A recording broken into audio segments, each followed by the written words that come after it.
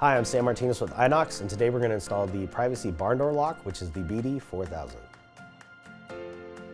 The first step is to prep the jamb of the door. You want to make sure your door has a minimum of a 2-inch overlap. Once the overlap is confirmed, you're going to take the template from the packaging and then place it against the jamb to mark your drilling locations.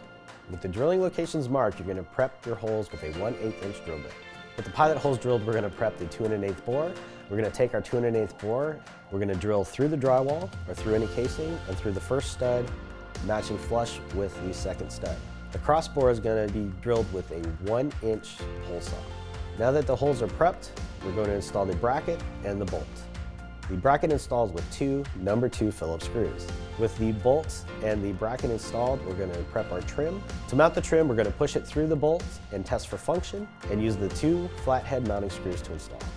Now that our lock is installed, we're going to install the strike. To install the strike, we want to make sure we press the door all the way to the stop position and then throw the bolt to mark the location. With the location marked, we're going to pre-prep with a 1/8 inch drill bit. Once the pilot hole is created, we're going to drill all the way through the door with a 1/4 inch drill bit. The next step is to drill through the door from the inside to exactly 1 1/4 inch with a 1-inch hole saw.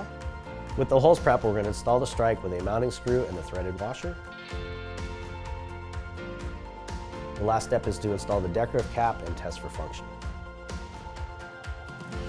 Now your barn door lock is installed and ready to go.